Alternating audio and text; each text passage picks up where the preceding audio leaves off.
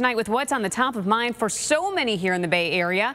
The Tampa Bay Lightning, their season is on the line in about 1 hour. Kevin Lewis is here to talk about Game 7. Kevin, you dressed to impress, my friend. Oh, you're too nice. Well, there are 5 Game 7s in the NHL this weekend. One of those, of course, the 2-time reigning champs taking on Toronto north of our border. Now, the show Hockey Night in Canada is the Saturday version of Monday Night Football. Tonight, it's Hockey Night in Canada and also for Tampa as the Lightning try to stay alive and deny the Maple Leafs their first playoff series win since 2004. Braden Point was the Game 6 hero. Tonight, there is no next game in the series. Bolts head coach John Cooper says it's great for the sport. A season on the line for 2 of the biggest brands in hockey. You got the 2-time champs. You've got a team rich with tradition, extremely popular in this country. These moments just don't come around that often. It's must-see TV. I'm really fortunate. I'm going to get to have a front row seat to it.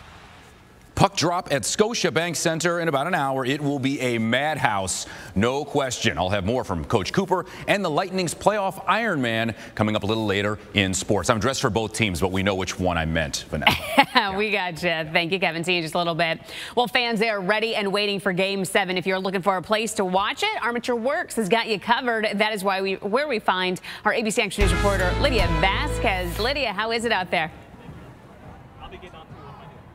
Vanessa, lucky us, right? We've got front row seats to the watch party here in Armature Works, and puck drops in Toronto, but you'd never guess it because it's packed here tonight, and fans have been here all day because tonight it's do or die. Will we move on to the next round is to be determined, but these fans know firsthand what this feels like. They tell me the pressure, yeah, it's on Toronto, and they're just here to support the team that means so much to Tampa Bay.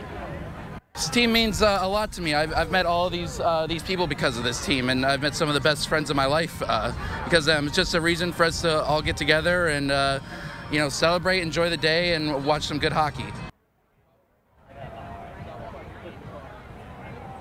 It's breezy out here tonight, which will need to cool us down when things start heating up. We'll be out here all night. Make sure to tune back in tonight at 11 on ABC Action News. We'll give you a recap of the game. Reporting live in Tampa, Lydia Vasquez, ABC Action News.